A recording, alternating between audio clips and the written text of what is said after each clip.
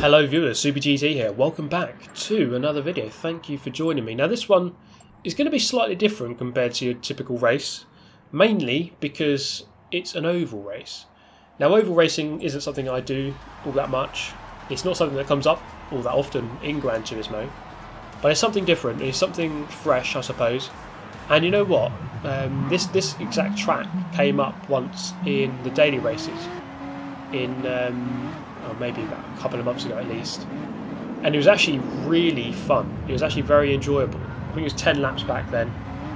It's quite a short race. People using the Lancer Evo mainly, but it's very enjoyable. Now you can see here we're going to go on board with a couple of different people throughout the race. So of course myself, you can see here in the lilac Porsche 911. Then we've got Quintin, who is starting in 6th position. He's in the Jaguar, and we've got Mr. Steve Gaming in the Lexus, starting I think 12th, or a little bit further back compared to myself. So we're going to go on board with 3 different people throughout the course of the race, just see how it pans out for the 3 of us basically. So we've got 3 different stories to kind of run with here and see how it goes. Now oval racing, of course, something very different. It's not something I'm particularly used to doing or do that often, but you know what, after doing those races a couple of months ago around here, and after what was one of my closest ever races, in fact if you haven't seen it already, go on my channel, closest ever finish, have a look. It was absolutely insane. The racing was really good, but yeah, the racing can be absolutely hard fought right to the final, you know, right to the line, between, not between like 2 people, but between like 10 people. Like 10 people can win the race with a minute left to go. And let's see if that's going to transpire here. You might have just spotted halfway through that lap there was an orange car going very slowly. I think that's someone getting a penalty, unfortunately for him, as it's very early in the race. I think one of the main things in this oval kind of racing is the slipstream. We all know just how strong the sucking forces are in the world of Gran Turismo, and therefore the slipstream is just the most important thing on an oval race. So if you lose the slipstream, if you're out of range and can't get it back, then you're almost certainly out of the race. There's not much you can do unless everyone crashes, which is probably not going to happen, let's face it. You may well be lucky and get a few positions of some people crashing. It's unlikely that the entire 18 car pack is going to crash and finish their race and let you overtake them from 19th. So you kind of got to always stay within range and do your best tactically. It's always a tactical race, this, to keeping yourself within range, in the right position at the right time, minimising risk. If you're on the outside, there's a chance you can get pinched against the wall, things like that. You've kind of got to minimise risk, just be in a good position at the right time. So you can see there Quintin just up ahead in 4th, so he's fought his way up a little bit. I've fought my way up a little bit from 9th to 7th, and there's not too much point in really just fighting to get to the front like right now. There's not much point. In a normal race you might do that on a circuit, on a road circuit. On the oval there's not too much point. You kind of bide your time and just make sure you're kind of near the front-ish. You don't want to, again, lose too much, or you don't want to risk being in an accident or things like that. And I think the more to the middle of the pack you are, the more you risk being in an accident or potentially losing the toe.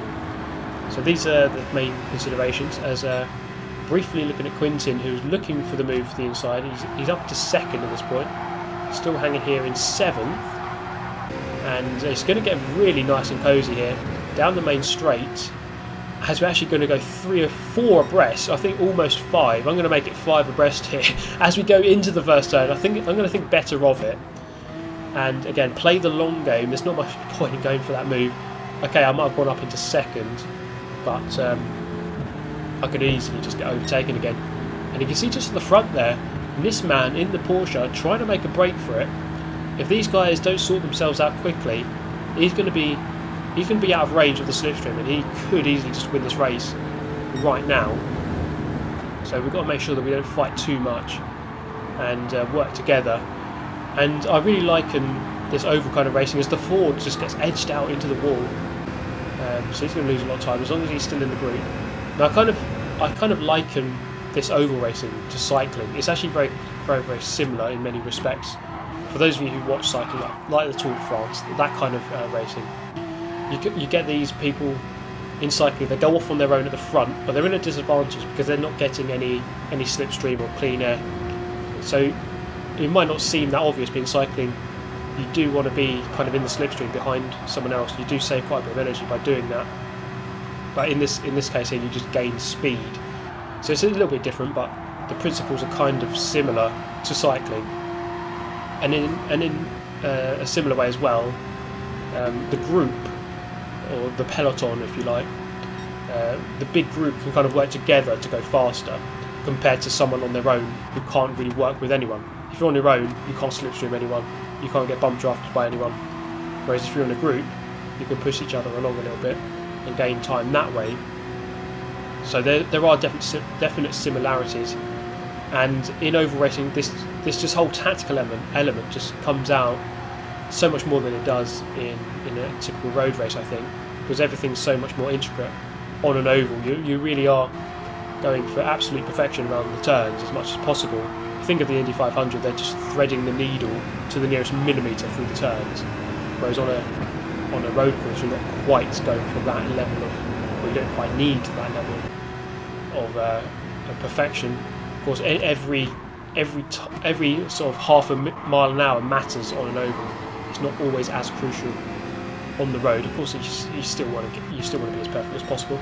There's this man there with a penalty, 5-second penalty for him, and he's going to drop right down the order. You can see his arrow. You might better see his arrow on the map there on the top right of the screen.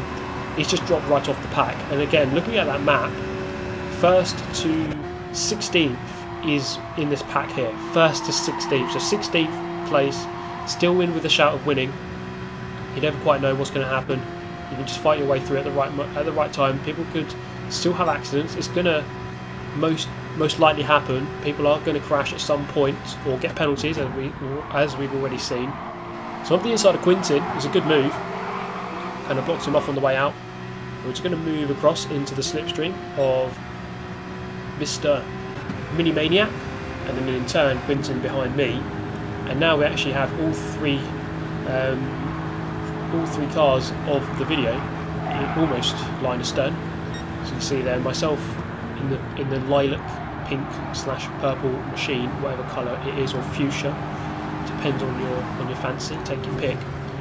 As De Heiser and I think Mini Maniac, they're both peeling left to go into the pit lane.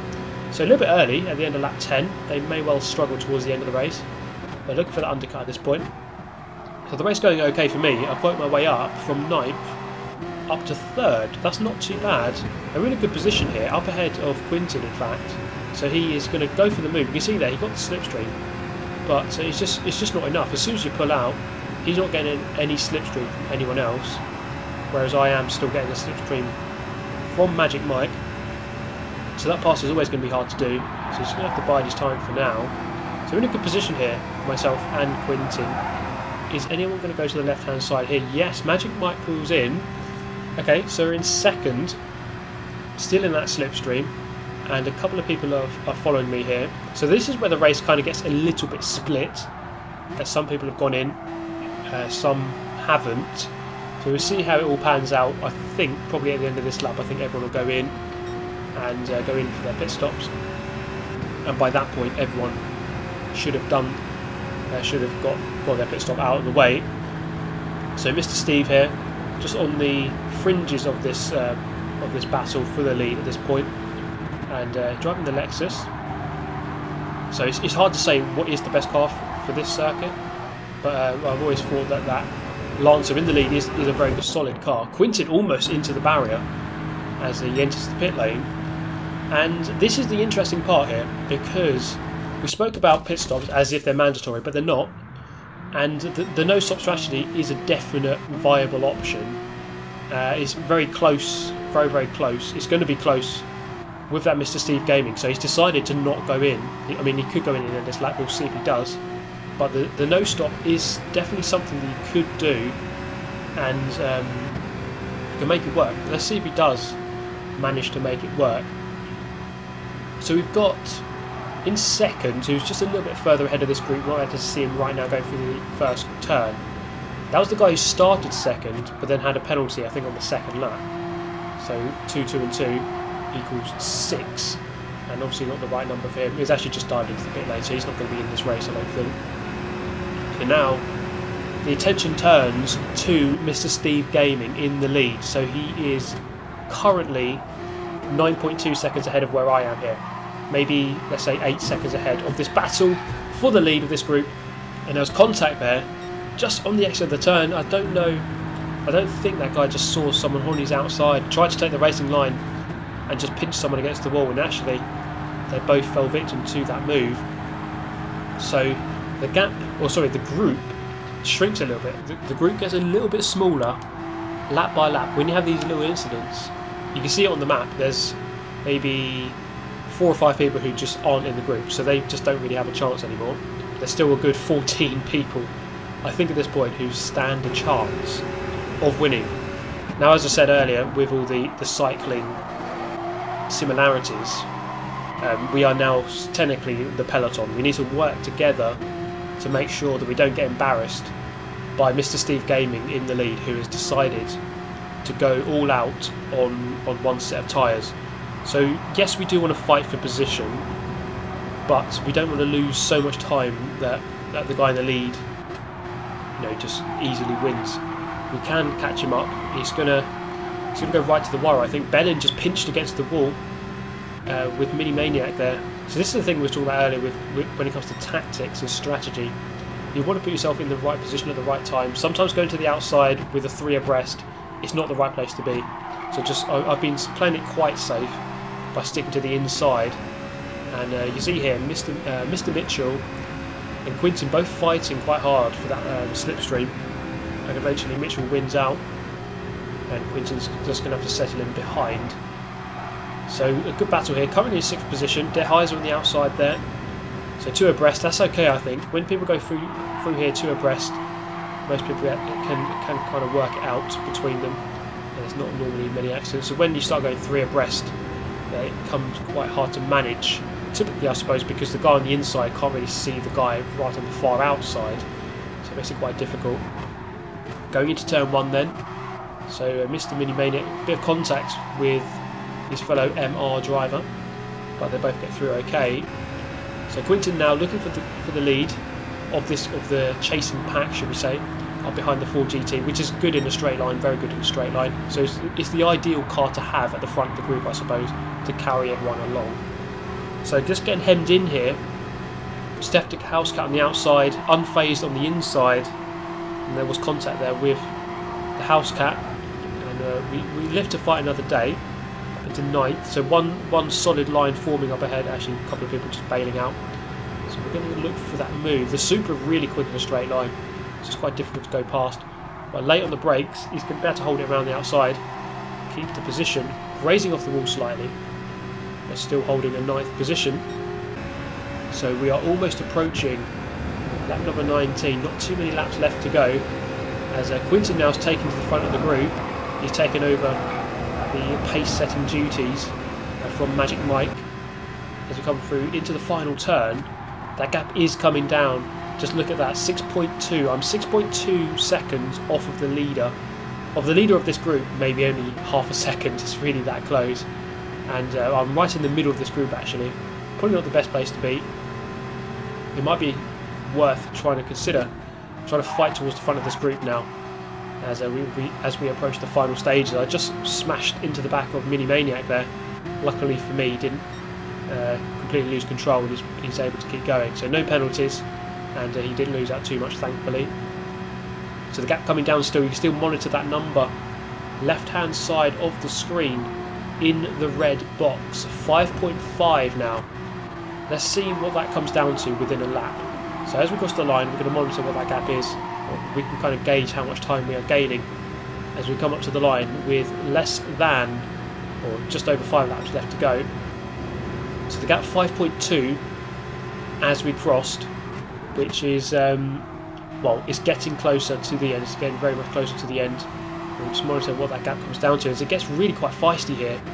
As Unfazed out of the slipstream, no one ahead of him, so he's not really going to have much speed down here, as I do kind of boost him a little bit as we come down towards the second to last turn and into the final one. Now, we've got 5 laps left to go after this. I was just trying to count in my head there. So it was 6 laps at the beginning of this lap, and now 5 laps left to go now. So on that lap there, it's gone down to now 4.7. We gained half a second on that lap. I'm not sure it's going to be enough, but it's almost an exponential thing, because Mr. Steve Gaming, his tyres are going to be so worn out at this point. They're going to be ridiculously worn out. Gap down to 4.5. I'm actually losing out here. I'm not in the slipstream. I'm going to have to tuck in down into 10th. And you can see the hard work being done at the front of this group. Quintin with the bump draft on Magic Mike. They're definitely pushing each other along here. This is the thing. Mr. Steve Gaming, he gets none of that. He gets no benefit from anyone else. No one bump drafting him. He can't slipstream anyone.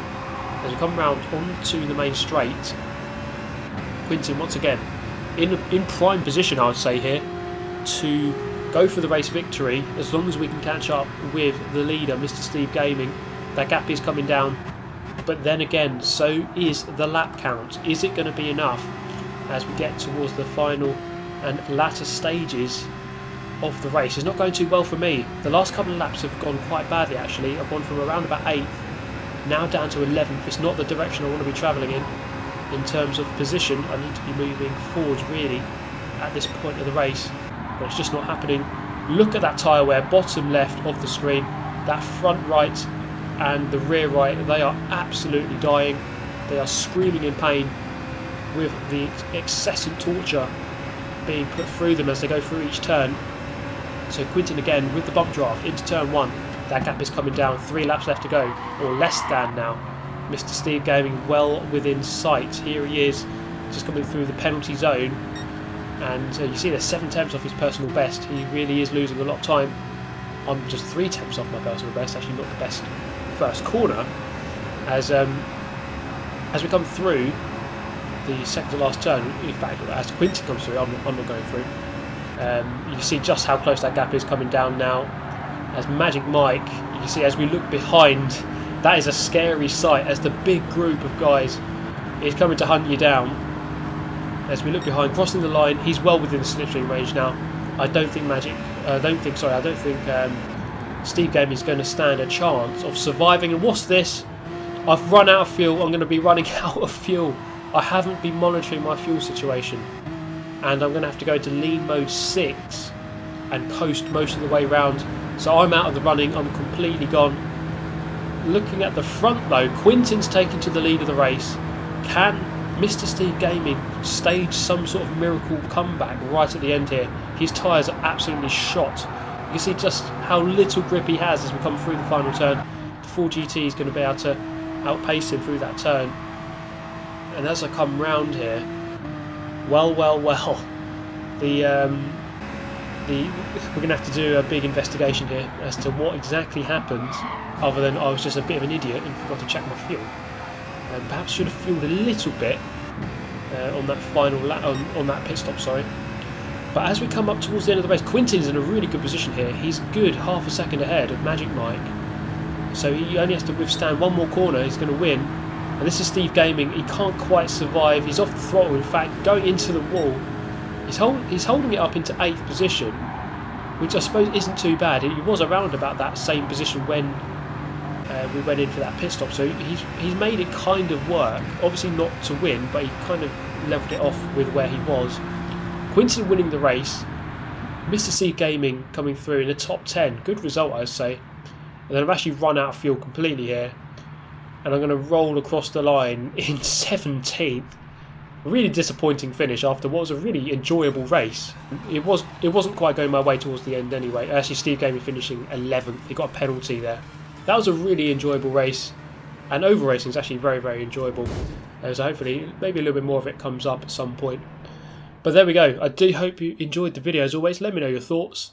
There are the results. You see a really disappointing finish going down to 17th. But ultimately, well, sometimes you win some, but most of the time you lose them. But there we go. Thank you so much for watching. I shall see you next time. Goodbye. Listen.